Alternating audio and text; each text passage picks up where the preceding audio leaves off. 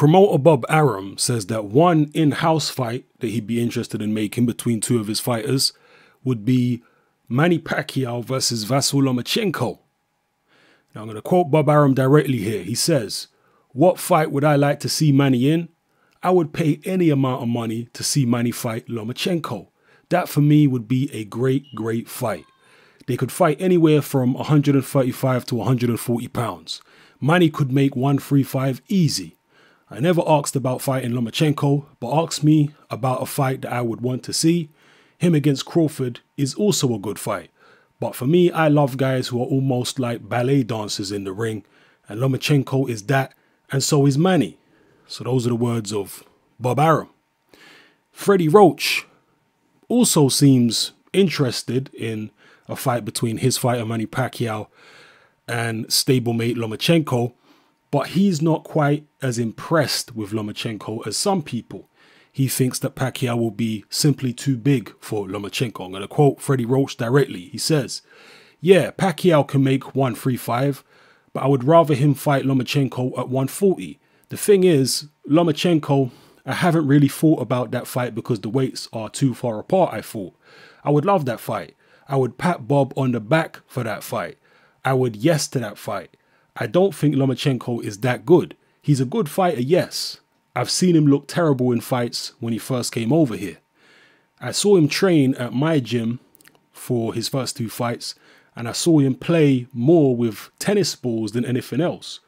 I told him, you're going to need a lot more than tennis balls to beat Manny Pacquiao. His workouts are very unusual, and I saw them over here for two fights. But everything has a purpose. He's a very smart fighter, I think, but I think he's just too small for Manny Pacquiao." So those are the words of Freddie Roach. Let me know what you guys think. Is this fight at all a realistic possibility? And if it were to take place, how many of you guys would actually give Lomachenko a decent chance of winning? Yes, Lomachenko has beaten some good fighters so far, particularly Gary Russell Jr. That was a great win. And for my money, that was by far his best win to date. But a Manny Pacquiao is a whole other level. Even though Pacquiao is a waning force in boxing, he's a whole other level. Not just because of the fact that he's bigger than a Gary Russell Jr., but more experienced, better footwork, harder puncher. He may not have the hand speed of a Gary Russell, and pretty much nobody else does.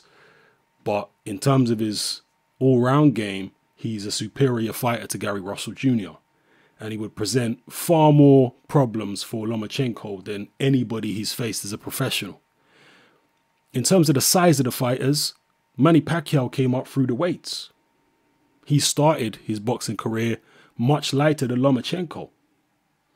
Lomachenko, as an amateur, was a lightweight, I believe. He was quite big in the amateurs, but it is quite common for fighters to drop down in weight when they turn professional, because in amateur competition, you have to weigh in on a day of the fight.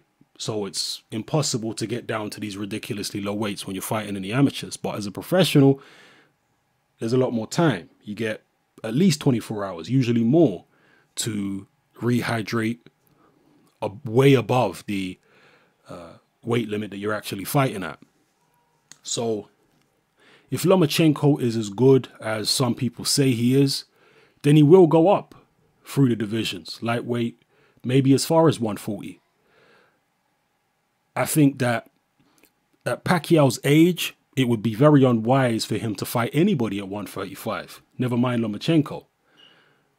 I think 140 or maybe a catchweight, 138, something like that, if this fight was to happen, would be far more sensible for Manny Pacquiao. We know that he's done catchweights many times in the past. If Lomachenko really wants that big money, he should be all over this fight. I mean, he's already lost his unbeaten record to Salido anyway, so it's not as if he's preserving some type of he's not.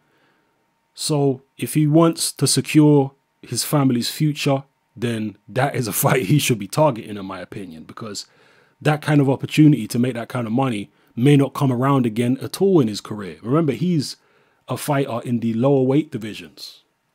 He's not even a welterweight. How many fighters in those divisions really make crazy money? Not that many. There are certain fighters around, don't get it twisted, but Pacquiao's a superstar in the game. I know his flame is waning a little bit at this point in time, but still, there's nobody in those lower divisions that has the pulling power of a Manny Pacquiao, at least not at this stage. So, you know, if I was in Lomachenko's shoes and I really wanted to secure my future, and you really think you're that good, then speak to Bob and say, you know what, you see that fantasy fight you were kind of talking about between me and Manny? Let's get it done. Let's see if Manny's interested. Let's do it. How do you guys think that Pacquiao would fare against Terence Crawford compared to Lomachenko? Do you think he's got a better chance of beating Lomachenko or a better chance of beating Terence Crawford? Personally, I think he's got a better chance of beating Lomachenko. And if Pacquiao also thinks that, then this Pacquiao-Lomachenko fight might not be as fanciful as we're currently thinking at the moment. Because right now, it just sounds like Bob Arum is talking Fantasyland stuff. But if Pacquiao is looking at somebody who could maybe give him a legacy fight in a similar way to Mayweather fighting Canelo, although Canelo was bigger than Mayweather, this would be Pacquiao fighting a guy that's smaller, but somebody who is viewed as a potential future superstar of the game. Fight him now, and then you can retire with that name on your resume. And if Lomachenko goes on to do great things afterwards, it just makes your resume look better.